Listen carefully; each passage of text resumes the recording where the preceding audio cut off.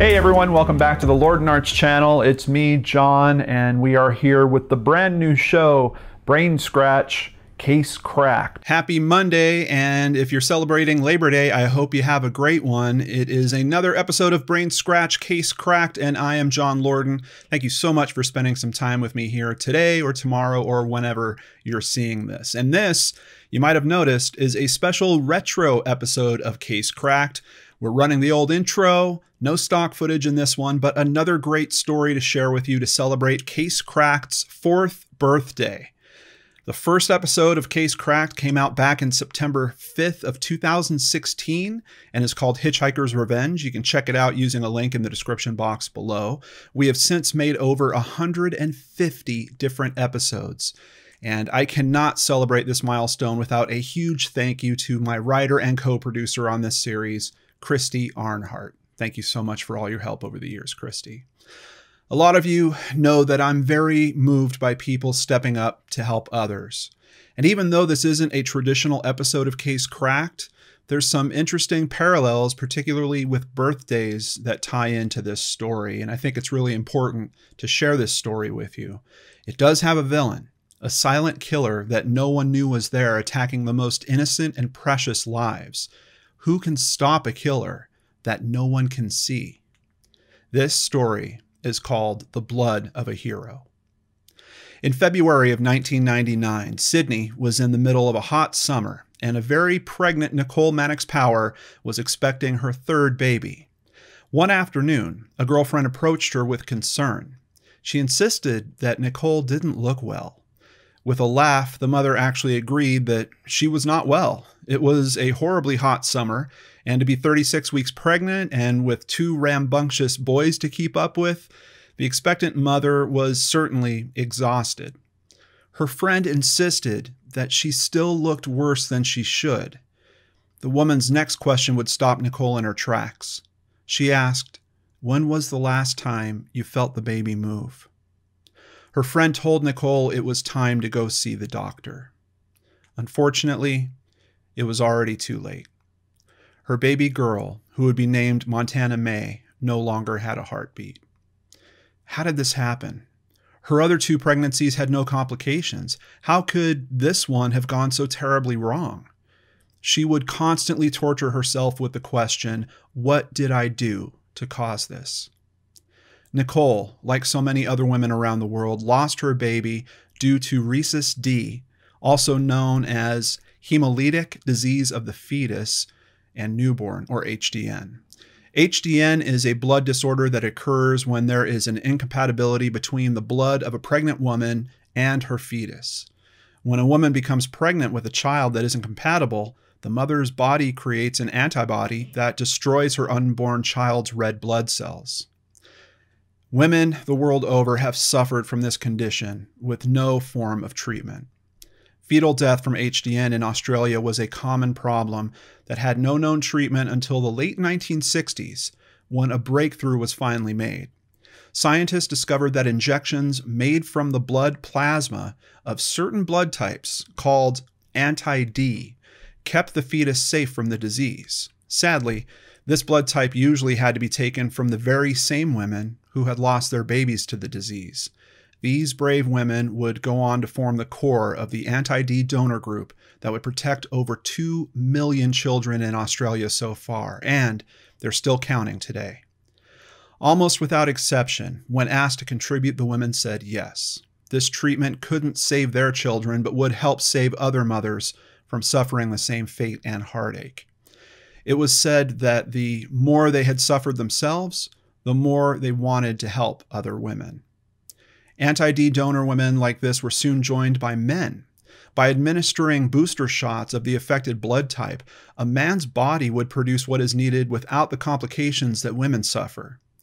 Even though in the early days these men risked viral infections from the booster shots, some of them chose to donate anyway. One such man was James Harrison.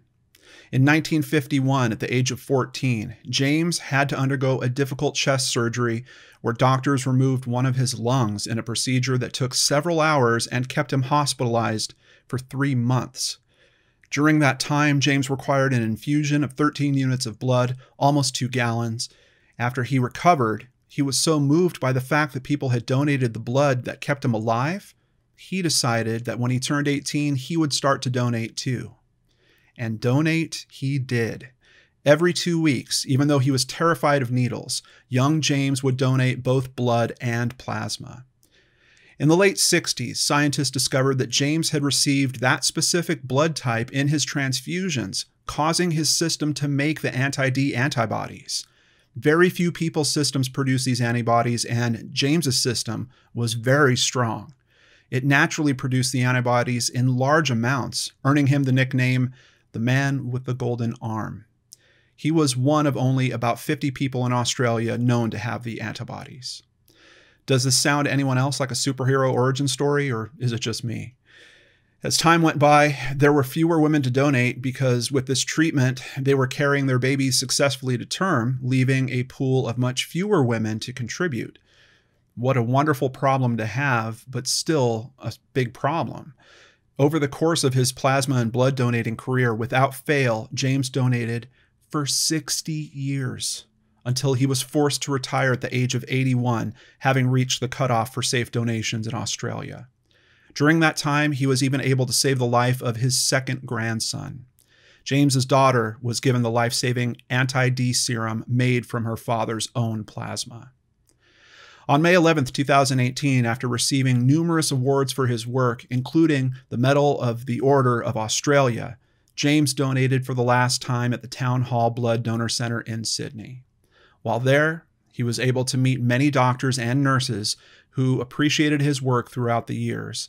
During his career, he had donated 1,173 times and saved the lives of more than 204 million Australian babies. For that, he is considered a national hero. No longer will women be subject to the death of their children by this disease or have to go through the anguish of helping other mothers accomplish what they could not. Now that James is retired, the Australian Red Cross Lifebloods program needs new volunteers to donate blood plasma for collecting anti-D. Gemma Falkenmeyer of the Australian Red Cross Blood Service and others hope people with similar antibodies in their blood will step up. She made this plea to the public. Quote, "In Australia, up until about 1967, there were literally thousands of babies dying each year. Doctors didn't know why, and it was awful. Women were having numerous miscarriages, and babies were being born with brain damage. All we can do is hope there will be people out there generous enough to do it, and selflessly in the way he's done." James was just happy to give and set the bar for others. At his last donation, he said, "I hope it's a record that somebody breaks, because it will mean they are dedicated to the cause." Nicole has had 3 more daughters since losing Montana May, thanks to anti-D treatments, and she donates her plasma to make more anti-D every 2 weeks like clockwork. Case cracked. We would like to thank DonateBlood.com Australia, Wikipedia, CNN, University of Rochester Medical Center, Live Science, the New York Times, NPR, and the Sydney Morning Herald. The Australian Red Cross Blood Service researchers are now working on what they call the James in a Jar project, with the goal of synthetically creating a mixture of antibodies that matches what James's produces naturally.